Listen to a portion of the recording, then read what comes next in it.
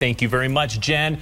All right, we are debuting a new feature on Fox 31 Denver this morning, and it'll be with us all morning long. It is the live Doppler radar streaming right above our Fox 31 bug in the lower right part of your screen. It's supposed to be right there. We go. Hey, little buddy. Great to see you this morning. See, you can constantly watch the Doppler. Well, we give you the news. This is so exciting. This is the first snowy morning commute that we've seen along the Front Range since last spring.